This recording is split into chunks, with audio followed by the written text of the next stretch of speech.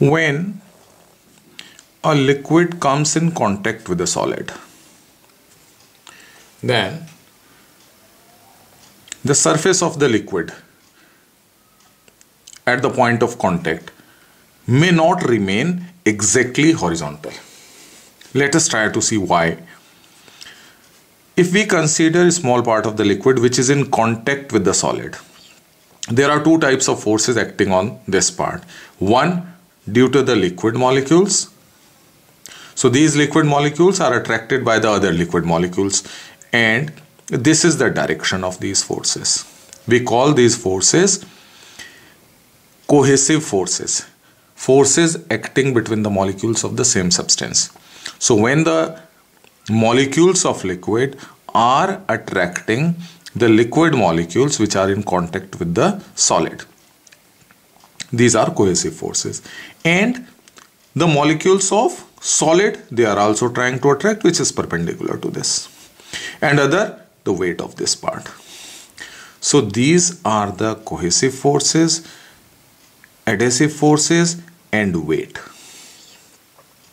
Resultant of these three forces will determine the shape of this surface, which we also call as meniscus.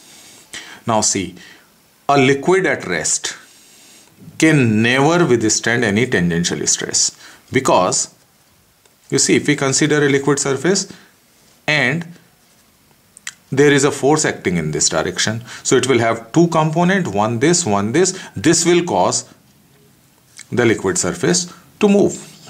So it means the only possible direction for the forces is perpendicular if this surface is to remain at rest. Now here the liquid is at rest. So the resultant of these two forces and also the weight. However, we can ignore the weight because of its small value. So the resultant of these two will determine the shape.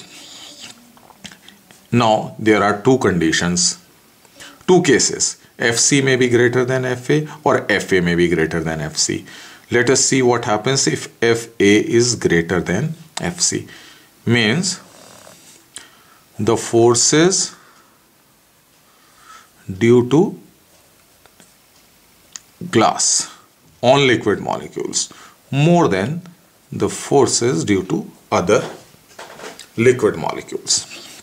How can we find the resultant? Parallelogram law of vector addition, and this is the resultant. I am ignoring the weight. So it means now that the liquid surface here will be perpendicular to this. So it will take this shape. The liquid meniscus will be concave.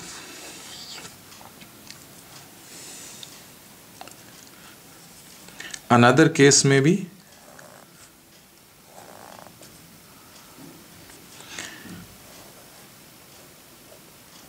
FC, cohesive forces are stronger and adhesive forces are weaker. Then the resultant will be this, and the liquid surface will be perpendicular to this. It means the liquid meniscus will be convex. These liquids for which the meniscus is convex, they don't wet the solid surface.